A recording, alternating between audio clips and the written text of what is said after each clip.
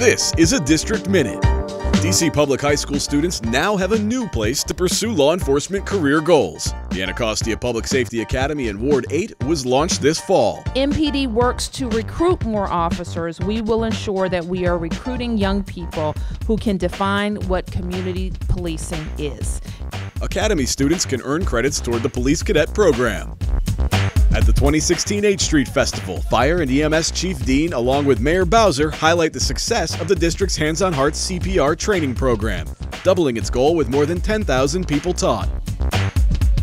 And a partnership between United Medical Center and Howard University is bringing world-class healthcare to district residents, meaning greater options closer to home for many people.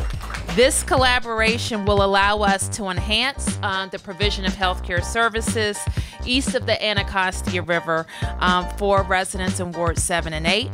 This has been a District Minute.